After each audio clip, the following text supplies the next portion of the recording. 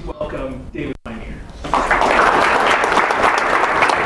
Thank you for that. I appreciate it. I'm excited to be here with you today and to talk about my company and some of the other things that I've done throughout my life. And hopefully I can share something that will make a difference to you, and maybe it'll just be a few words, maybe it'll be a couple of things. But over the years, as I've tried to educate myself and learn about things, I've paid thousands of dollars sometimes to go to conferences over the weekends and stuff. And it's been worth it because of maybe just one little thing that I picked up from somebody else. It's through their experience or through their knowledge they've been able to share with me. So hopefully I'll be able to do that today through our simple little business. Back when I was 1989, and I'll show you on the next slide, but 1989 was actually the year I graduated from high school. There's probably not many of you that were even born then, right? So that dates me quite a bit, but it's significant because it's the year that the Construction Monitor started. My father was the founder of the business, and he was a commercial architect up in the Wasatch Front, which is the Salt Lake, the 8 counties around Salt Lake County. So up in that area, he was a commercial architect.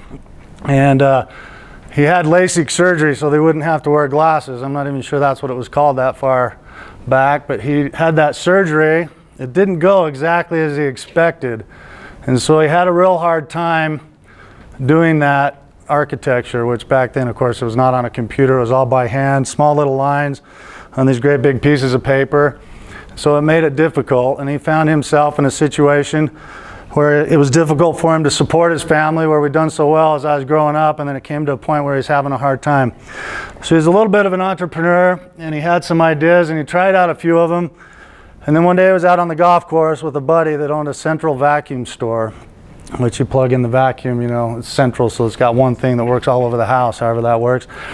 His buddy has a central vacuum store. He's out on the golf course, and his buddy says, "Hey, look at this thing that I've been using to find leads to get work." And he shows him just a single typewritten page that had a list of building permits that had been issued where he lived, around where he lived, which I think was up in Davis County.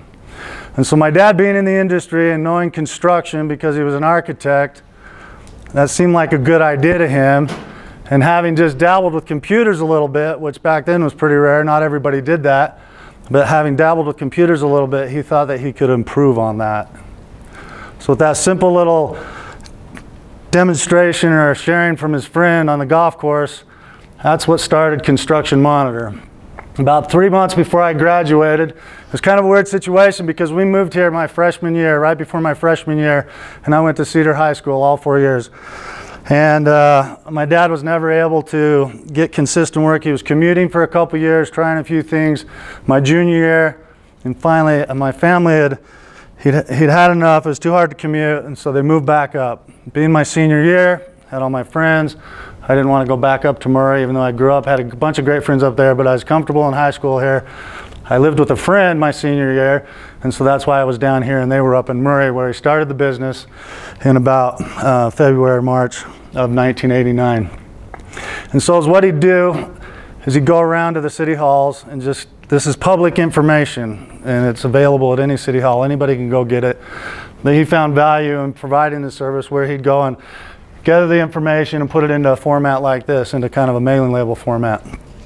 And hopefully I'm not going to bore you with too many details, but it's important to understand, so as you see the business develop, you can kind of understand the value of the information, how it changes and grows from not only sales leads, custom sales leads for construction industry supplies, but also turns into an important data resource where we now have a contract with the U.S. Census Bureau to provide some of their housing numbers and so forth. But he thought that he could do this, and so he started collecting building permit information. He would drive to every city, you know, up in those 8 counties, there's a lot of cities. You got Salt Lake City, South Salt Lake City is its own city, Murray, Sandy. I don't know how many of you are from up there, but it's like any metropolitan area. You have the big city that everybody knows about, and then a whole bunch of suburbs and even outlying communities and stuff. And they all issue their own building permits, and they all do it in a different format. And so it's difficult to get, it's difficult to understand, and most of all, it's difficult to analyze and utilize until my dad's business. And so he started bringing it together, and at the beginning he was using like Corel. These are things you probably never heard of. WordPerfect, which was a precursor to Microsoft Word, Corel Ventura Publisher, and some WordPerfect, you know, what's the word I'm looking for on those? Microsoft Word, just word processors, and trying to format that into something that would end up like this. And there'd be hundreds of permits, so there'd just be a pages full of that. And so when I graduated and moved back up there with my family from high school, I started helping him with the technology side of it. And the first program I got was called DBase 3. The whole database program, which was more appropriate when you're storing information in a database, fit onto a little floppy. They were 3.5-inch floppy. The whole program fit right on there. You'd slide it into the computer. I don't even have floppy disks anymore, of course, but the whole program ran on there. And so I helped upgrade him to the database. That was the beginning of the business, the very beginning. So I helped for about a year until I left on a mission. But let me just go back a little bit, because I want to say, now that you know how old I am, class of 1989, Cedar High. Some popular people in that class. President Mindy Benson is part of that class. She pulls our whole class up and makes us look really good. She's awesome. So class of 1989 here in Cedar. So really all of my story has to do with specifically Cedar City. I did marry a Parowan girl. Now I live in Parowan. But of course, it's all, you know, in Iron County. We're all part of the same community. My business is based, headquartered here in Cedar still, even though I have an office in Parowan. So how did I get my start? So I did start working for my dad, helping him right off. But man, for a lot of years, and in fact, until I worked at the college, I worked at the college twice. Once as a student employee, after I got back off my mission as I was playing baseball. And then again in 2000 to 2002, I was an instructional designer. I helped design online courses. And I was telling Tyler a little bit earlier, but there was an art teacher that had the most popular art class in the entire country. And she had hundreds, and I think even thousands of students that would sign up for this online class. And this was back in dial-up connections, if you even know what that is. But you used to have to, your phone would connect you to the internet, not these fiber connections and stuff, but they would get on these slow connections and do an art class of all things, you know, these big bandwidth intensive pictures and stuff. And so anyways, these are some of the things that I did for, I don't think I didn't have a second job until almost 2010. So 1989, mission for 2 years, from 90 to 92.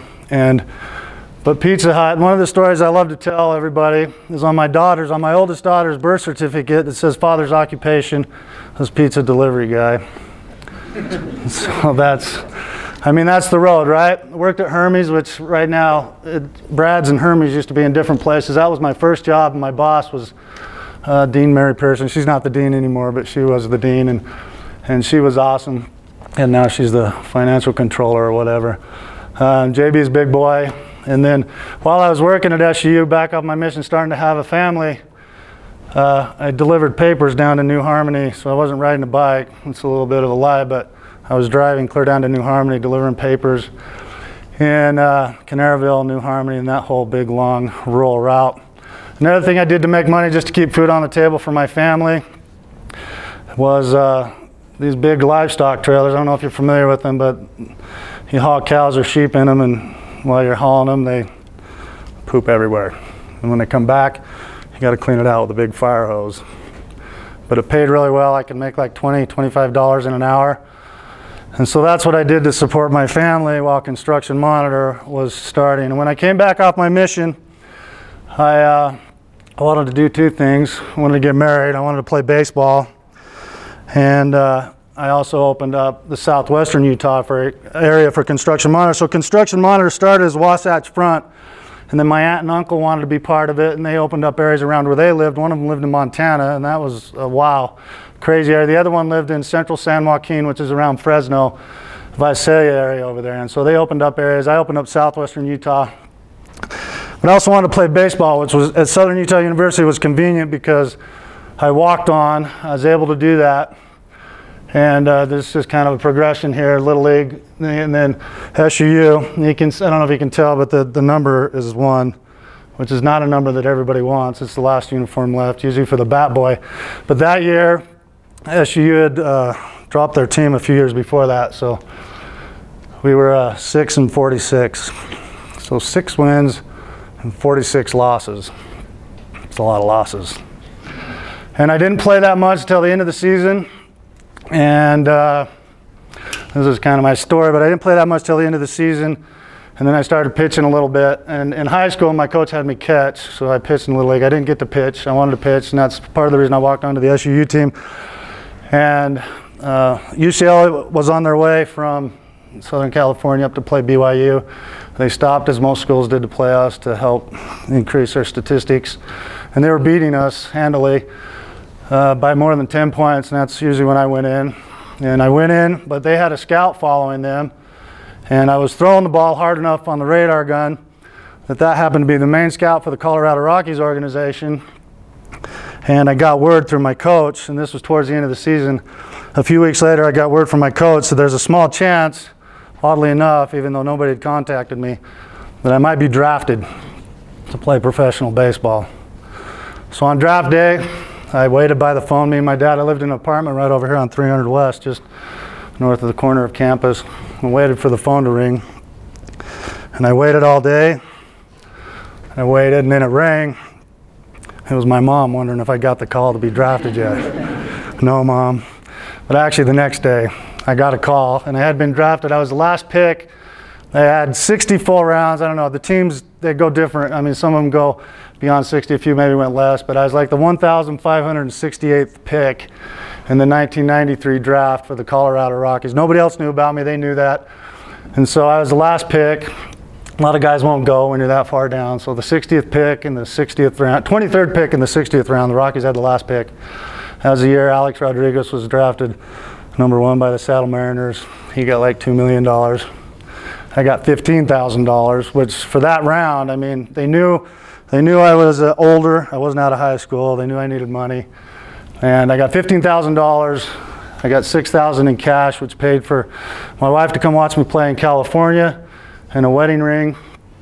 And then the other $9,000 was a $1,000 check every quarter for the 3 years I had left of school from the commissioner of baseball made out to Southern Utah University. And so that got me through school with fewer loans. And then when I graduated SU, this picture, anyways, there's kind of two graduation dates for me. When I walked and when I passed that stats class after the 4th time taking it. So I did finally graduate. I really got the diploma, and other than the discrepancy in the dates, that's my story for SUU. So now coming back to Construction Monitor, I was working all these different jobs, running the southern Utah, southwestern Utah area. And then in 1998, my dad decided to, I was doing all the technology, doing all the tech work. At that time, I just started we'd barely begun with a website. That was about the time I set up a co-hosted server up at X Mission in Salt Lake. And so we became partners in 1998.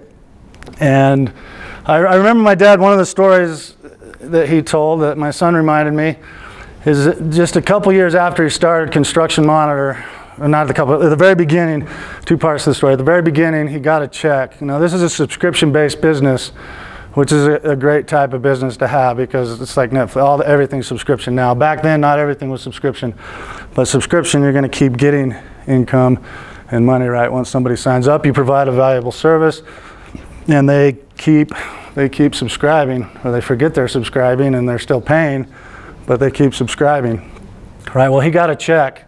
He'd been working and he got a check, and it was that point where he had to decide. He was having a hard time, but he finally got somebody to sign up, and it was that moment that he had to decide, am I going to commit to this? Am I going to do it? Because if I cash this check, I'm committed to one customer. I don't know if it was for a 6-month or a 1-year subscription, but it was probably for a 1-year subscription. And if I cash this check, then I'm committed for at least a year. I mean, whether I'm losing money or making money, I got to fulfill that obligation for a year. He cashed it, and now the rest is history.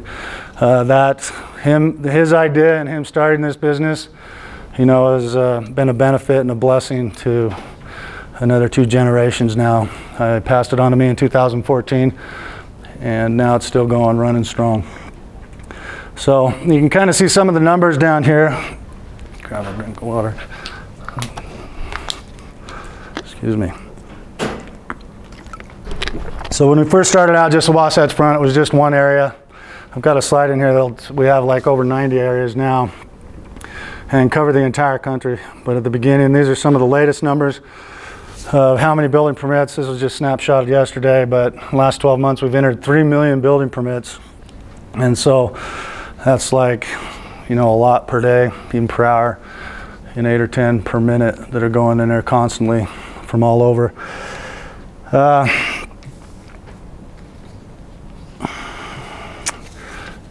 Yeah, so I guess, let me make sure I don't miss anything here.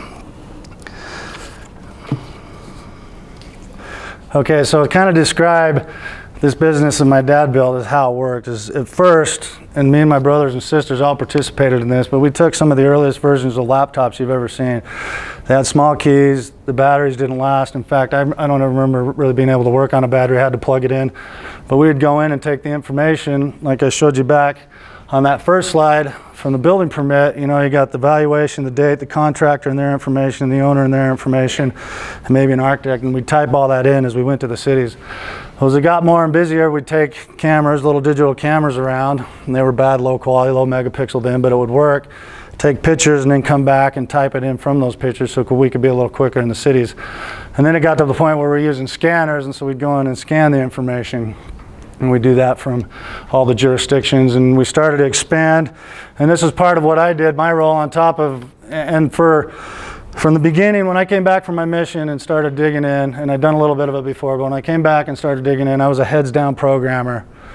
And I loved it, to be honest with you. I loved it. I was a heads down programmer until about 2008, and then slowly phasing out till 2010, but that's all I did for the company, was write all the technology. At first we used Microsoft Access, well, we used DBase, and then we moved to Microsoft Access, and then to SQL Server is the database platform that would store all this information. And then it became an online app. I developed an online app in the beginnings of that in 2006, I think it was. And then, yeah, and then I started moving more into management, and I'd travel around to the cities. So I'd go to California, for instance, in like Kern County around, is that Bakersfield? I can't remember now, but anyways, go to California and I'd open up this whole area. I'd drive to 35, 40 cities over a few days and open it up and collect these areas. Toward now, we cover the entire country. So the pandemic changed things a little. We used to have to visit every city, and we had people, independent contractors, who would visit each city. And they'd go there every week and they'd get that information, and then we had other independent contractors, mostly work at home people, that would enter the information. They'd key it in from those scanned images and into that. And you know, 3 million, now it's 3 million building permits per year. And 24 million total. We've made a conscious decision not to get the real small stuff. And this is really boring stuff when you get into types of building permits, but you have to have a building permit for everything, including, you know, water heaters and even stuff that doesn't mean anything to anybody. But if you're somebody that sells carpet, central vacuum systems, or anything that goes, and you look around here, I mean, these projectors, lighting, fire sprinkling systems, anything like that, this is a valuable lead source, and that's what this whole business was built on. We could tell you exactly who was building new homes, new commercial buildings, remodeling both of those, swimming pools, solar permits, just everything. And so it was a real targeted list. It was a great way for you to get business if you had anything to do with the whole industry at all. And yeah. Do you more so target the subcontractors or the generals? Yeah, so we call them suppliers. So the generals, there's some, and you'll see we have some top builder reports and some statistics. So like Ivory Homes, a big builder in Utah, Hence Homes, they like to see where they're at on there, and sometimes they'll use it to get advantageous interest rates at the bank or something. So a little bit, the contractors are just looking at the statistics. It's mostly the suppliers, like if you supply carpet, you know, office furniture, things like that. They're the real ones that for the lead source type part of the business, which it was built on, it was just like that. So yeah, kind of the subs. I mean, well, really it is the subs, but they're supplying both services and products. So as far as like on the general side of things, would it be also beneficial for them to be on there as well, because you know, now you get cheaper rates on some of your products? Yeah, so they do. I mean, they want to. First of all, the big thing we had in Utah was, Ivory was the top builder for lots of years, and then a couple national companies, D.R. Horton, started coming in. They liked saying, and they put this and would credit us sometimes, #1 home builder in the state of Utah, you know, based on Construction Monitor, and they were by a long ways forever. And then they started getting closer, so they were very interested in making sure we weren't missing anything, because if you're gathering 300 or 400 cities building permits across across the state, and cities are not always easy to deal with, but there's a chance you might miss, and we tried really hard not to, but there's a chance you would miss one of their permits, or something. And every permit mattered when, they're at the top of that list and they're number one builder, and D.R. Horton's like just a few permits behind them. You want to make sure that you're accurate. So for the generals, I mean, when a building permit's pulled, listen, the contractor's already listed because that's part of the required information. And so really this is one of the reasons that we've thrived in this space, because it seems like a small space. I mean, the permit's already out, it's too late. Well, in some cases that's true. For the general, the only thing it does for them is the statistics, but for any of the sub, and a lot of times they do have subs that they work with almost all the time. But as a sub, there's usually still a chance. Even lumber companies and cement companies that are at the very beginning of the process have found our publication to be advantageous, and they will find work from it. So, all right, and then so over the years, and this is one of the things I mean, things have gone well for me. I've been blessed in a lot of ways, and I'll admit it. I mean, I'm sure I've made some decisions. I mean, I had to have, right, to make this work out so well, as we'll talk about more. But I've been blessed, and I've learned a lot of things from a lot of other people. I'm a big believer in automobile university. If I'm driving somewhere, I'm usually listening to some business audible, business book, business tape. I love self-help. I mean, that whole genre of making yourself better, trying to learn from somebody else, I am not these Seth Godin, these people that just know all this stuff, but I like to learn from them. And I was big on Zig Ziglar. He's kind of fading a little bit, but I love Zig Ziglar. All these motivational, all these business, especially when I see one of the big books that I really like, and I think is an important part of the success of any business, is Michael Gerber's Systems. E-Myth. Thank you. E-Myth Revisited. So I don't know if you've read that book. And before I get there, though, I want to say when I was in college, I had a class from Dr. Alan Hamlin. And this is he had us read How to Win Friends and Influence People, and that's probably number one on my list, but that was a good book too, How to Win Friends and Influence People, and we read that during one of my semesters, and it made a huge difference in my life. I've reread that several times. It's a great book, Dale Carnegie, How to Win Friends and Influence People. But yeah, Michael Gerber, the E-Myth, talks about systematizing your business, right? And really you can I paid a consultant, 6 figures. He was maybe right around 6 figures to come in with us for it. He came in for a whole week, and then he worked with us for the rest of the year just to help us create systems for our business and Construction Monitor. And so any business that you want to start, systems are the way to do it. And that's why franchises are often, percentage-wise more successful than non-franchise businesses, because they have a system and they know it works.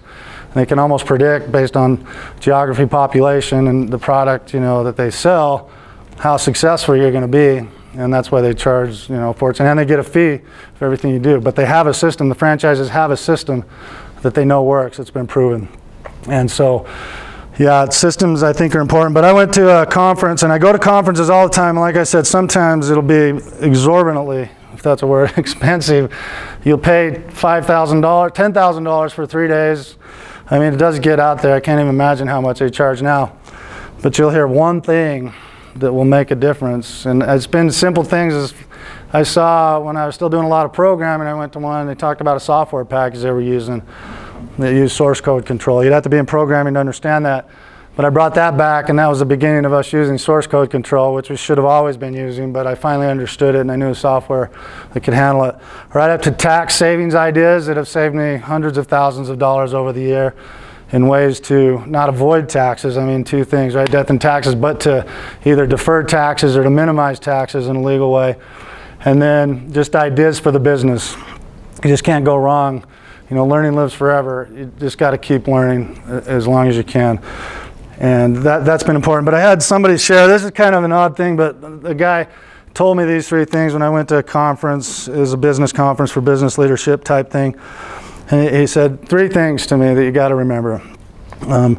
First of all, create systems for your business. And that's where I was going with that whole long story. But create systems for your business.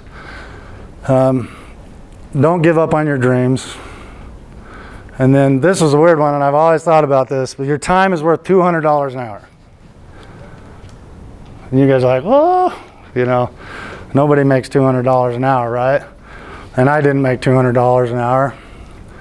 But the point was, listen, there's only so many hours in the day. And what is your time worth? You know, some people will spend, I don't know, it's just like decisions you make. And I can't even think of a good example, like traveling, you know, you'll drive 9 hours instead of a 2-hour flight to save $100 or $75 or whatever. But your time is worth money, and there's only so much time in the day. And so everything about the business is building a good team, so you don't have to do everything. You can only do so much. And yeah, what's your time worth? So I remember that. That was one thing. I went to that conference. I did pay a lot for it, and just that conversation. And a lot of times it is a side conversations over lunch or whatever, where you hear things that stick with you and you can apply them to yourself. So now I want to jump a little bit ahead and talk about when I bought the business from my dad. This was in 2014. He's still here. He lives in Parowan, just a half a block from me. He's doing great, and he taught me so much and continues to teach me things. But I bought the business from him in 2014, and then I was on my own, and so excited about it. It was very fair. I have a 20-year buyout agreement with him, millions of dollars. He pretty much gets to make what he was making then for the rest of his life, and it'll be paid by the business. I hope he lives a lot longer than 20 years, but I mean, there was a buyout agreement, right? And I bought the business from him. And so one little story, that was the beginning of 2014. In December of 2014, my anniversary is in December, and I've been married. Actually, this is going to be my 30th anniversary, so I've been married 30 years, but we try to take an anniversary trip at least every other year, and more often if we can. But we were able to go that year, and we went to Cozumel. I'm going to jump ahead here because we went to Cozumel, one of our favorite things, and I speak Spanish, so I love to go to Mexican destinations, but one of our favorite things to do is to go out on this little catamaran, and they let you do that in Cozumel. And you just get out there, the winds, once you learn how to drive it, and you're not going to be afraid to tip over. It's just kind of peaceful, and you can talk. And so my conversation with her when I went on that trip was, I'm at the end of a $50,000 credit line, and payroll is due this week. And that's what I went on vacation. 1 year after I bought the business from my dad, that's what it was like going on vacation. And that's what owning a business is like, right? So I honestly was just praying, and we have checks come in every day. We're a subscription business, that enough checks would come in to pay the payroll, because I had nowhere to go. I was at the end of that credit line. And so it was stressful. And not only that, I didn't understand taxes like I did. Me and my dad had switched over the years between handling the finances, the books. He'd done it most of the time, but I'd done it for a few spells over that 16 years that we were partners. And so I understand the books a little bit. Getting into taxes and stuff, I did not understand. Number one, I didn't understand the tax implications of me buying him out, which the way it was set up was pretty much that the money in a pass-through entity like a sub-S or an LLC, which Construction Monitor is, that the money flows through to the owner. So you have all your business expenses and all your revenue, and what's left over after the expenses and all that stuff is what you pay taxes on. It flows through to your personal return, my wife's return too. And so I didn't understand that not only did I pay him that, I had to pay taxes on that money, which, you know, it doesn't take long before you get up into the higher tax bracket, and so that's almost like paying an extra 30 to 42% federal. And so those are some things that I didn't understand. And I had a consultant, another thing that I went to, and this was kind of an ongoing thing. I try and go every quarter, but I had a guy tell me, and I shared two things with him that were really troubling me. First of all, I was behind on my taxes. I couldn't afford to pay my taxes. It just wasn't, it was hard enough to pay my bills, right? I mean, pay payroll. We had weekly payroll, so every week an ever-growing payroll in the thousands to the tens of thousands of dollars. So payroll and taxes, and well, taxes. So the first thing was, let me go to the easier thing. Number one is I told him I loved to program computers. I really wanted to do that more. And he said, run this business, make it successful, and you can do it whenever you want. You can do it on your own time. But he pretty much told me right now that's not what you need to be doing. It made sense. He says you need to be running this business, you need to make sure it succeeds. So that's fine if you want to program, you can do it later or on your own time. It can be your hobby. And he was right. That was an aha moment for me. Number two, he said taxes, you got to treat them like an expense. And you just got to pay them. That's what they are. It's an expense. And so from that moment on, and that was in the after that horrible vacation where I was so in the hole, the next fall I'd met with him. And from that moment on, I started putting away a substantial amount of money every week automatically to pay my taxes with. It was more than I needed for taxes, but it actually turned into be a real big blessing because down the road it helped me with some of the real estate things that if I have time, I'll touch on just a little bit. And so here's the growth of the business, number of permits entered each year. You can see we were growing pretty good, and just a little bit of a down click right around 2008. But this is the number of permits. Now this doesn't include just growth and building permits throughout the United States, but us expanding into different areas too. And so this year, yeah, we're already over 3 million in the last 12 months. And this year will be well over 3 million to get us up to about 25 or 26 million. And this is kind of some of the stats that we have. You know, the active areas, what does that say? 96 areas. And we cover all the states. And 3,224 jurisdictions. So sometimes monthly, sometimes they don't let us get them weekly, but at least once a month we're checking with, and sometimes every week we're checking with 3,224 jurisdictions to get this information. And that kind of shows you some of the stats. And I don't know if you can see it clear in the back, but that's the work that we do. Okay, so now so Construction Monitor has just been a blessing. It really has. And the number one important thing, well, I'm skipping around on but right up top here is my team. This was taken a little bit a while ago. It doesn't include everybody, but this is my team up on top, and they're important. And they're you know, so back in the old days, you couldn't, this remote thing wasn't as big, and so you had to hire a remote. And so that team, some of them did come from Salt Lake and stuff, but most of them were just hired right here in Cedar City, and they're a diverse group, right? But the team's important because I can't do everything myself. And like I say, until 2008, I was a heads down programmer, and I hired a kid that was just graduating, Daniel Heighton, just graduating from here. Phenomenal. He's still with me after 15 years. He's still with me. I hired a guy on the end in the bright blue shirt, Orion. He cut out of college a little early because he liked the job so much. Don't do that, but he's still with me. And he's a salesperson, and he's really good at what he does. And then actually I was in a local Toastmasters group, and one of my managers came from there.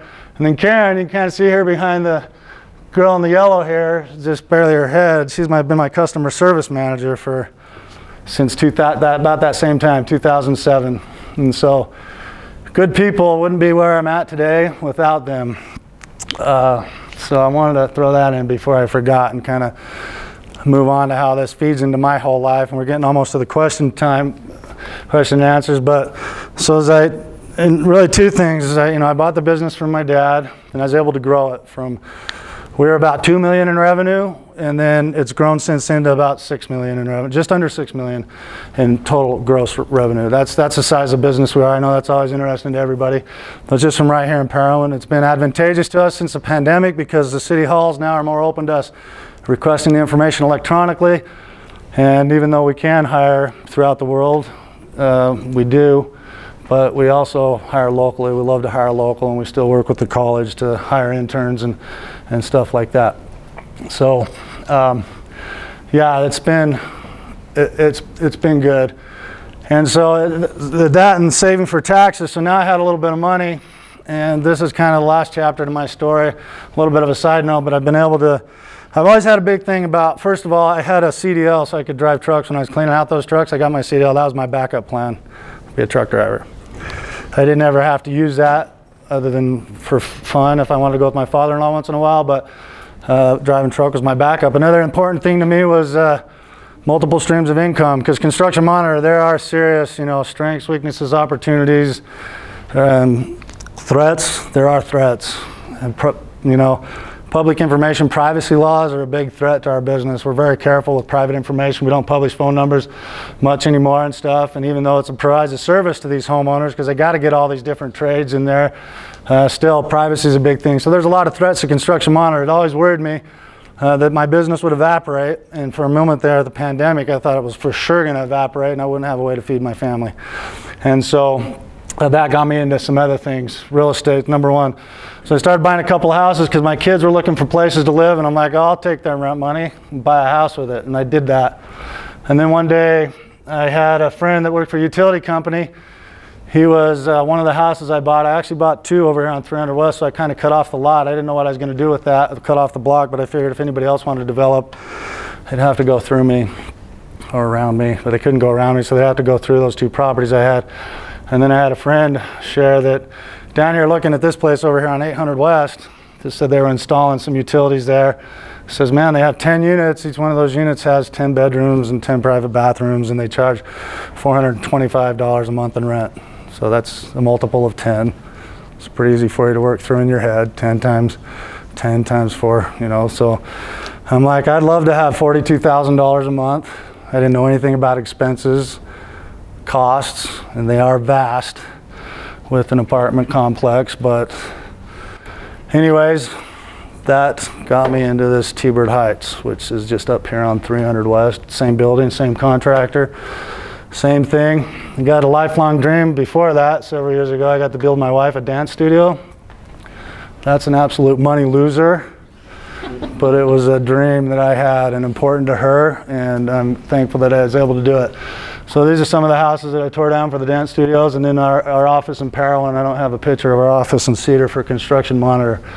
And so you know who the best renter is when you own a business, and the best renter is yourself. So I created a real estate company that rents to Construction Monitor, and I'm a good tenant, and I pay whatever I want to pay.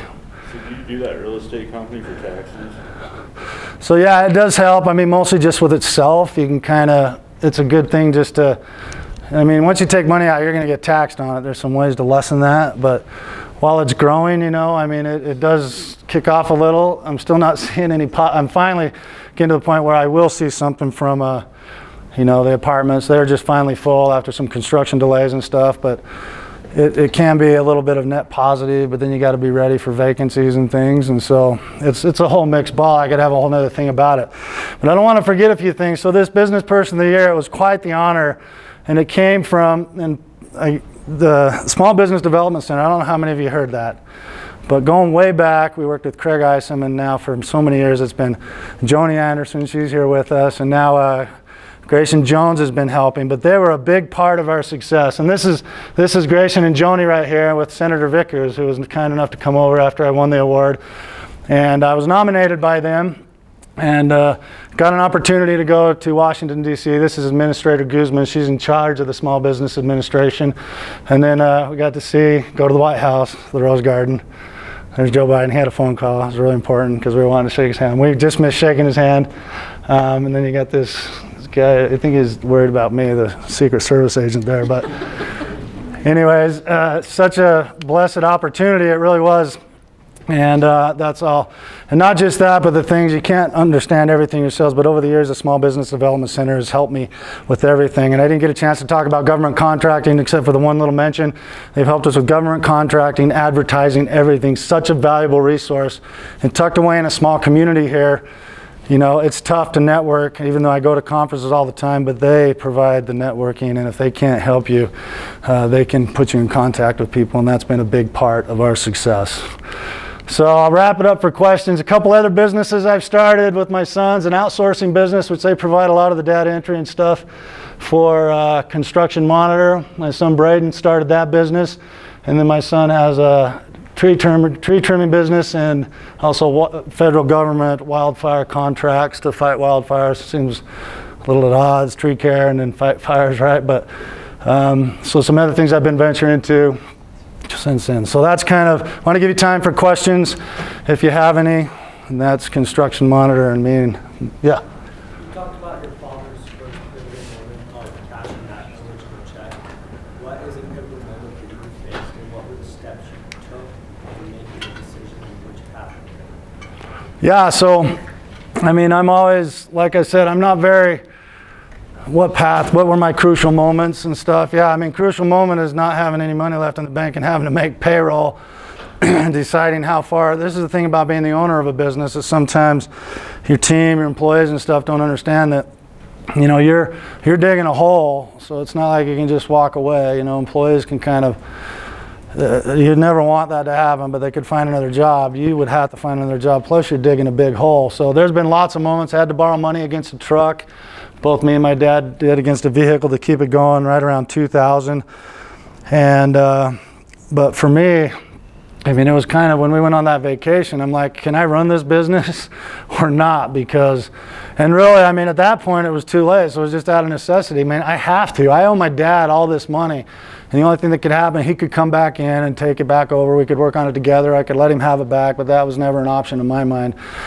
And so now looking back at it, you know, I mean, it was scary decisions, but I mean, you can fail, but you're not a failure, you know, so just, I'm going to have missteps. I lost a little bit of money right before 2008. I invested it and lost some money. It was like $55,000, but at that time, that is and was a lot for me. And so each one of those failures, like, is kind of a big moment. But the big ones were, you know, in December, and then the taxing, I had to get that underway, and I shared kind of those stories. You just gotta go for it. I mean, you got to be wise. You know, my wife, she's very supportive, and she's a big part of the reason that all these things, the main part. I mean, have a beautiful family, 5 kids, 2 grandkids. But without, you know, and I like to be an involved father, but without, you know, her, it would definitely have been more difficult and wouldn't be where I'm at today. But you got to make those decisions. You know, how am I going to support my family? And I mean, I would be back delivering pizzas. I know all the addresses. I just go back to whatever I could. And so this is just a better option. So sometimes I stepped out for the better option, even though there's maybe a little more on the line. Good question. Thanks. Any other questions? Are you still, even after COVID, are you still going to get have independent contractors get those? So not very. I think only a few. Very rare, because the cities they're also worried about it too, right? So they make it available electronically, which is great for us. We're a little bit worried, you know, that opens the door a little bit for competition. That was kind of one edge that we had, is we had a network of people going and visiting these cities. Don't have that anymore, because yeah, the cities, they're just getting used to making it available electronic, even though they're still very protective of it. Once you get past that, then they'll make it available electronic. So how do you set yourself apart from your competition? So yeah, that's a good question. We have few competitors, because the key thing is just the timeliness of our data. We get it every week, and we get it, you know, one big competitor, they just kind of scrape all the stuff they can get from the big cities. Like Los Angeles has electronic data going back into the 80s even.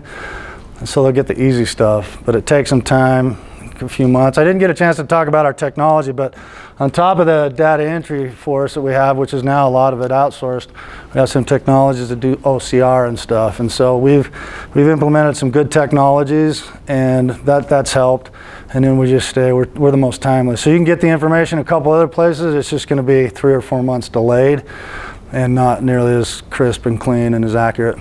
So are your people still like pounding the pavement, so to speak, contacting these city offices and saying, hey, we need this information now, we need it now type thing? Yeah, in fact, my son Braden manages that department for me, the data, and that is a lot outsourced, but they send out Freedom of Information FOIA requests every week, every month. And like it says, especially at the beginning of the month, they'll have 500 emails in that group email inbox, and they just do it. There's 7 of them working on that 24/7, even while we're sleeping, because they're in Africa. Some of them, half the team, most of the team, that team is in Africa. Yeah. Have you ever thought about going to the engineering company before the permits are even approved? So that's kind of a different thing. You get like Dodge Reports and Zonda, weird name, but Zonda. There's other companies that do that. They call the architects, exactly like you're saying. That's called advanced planning.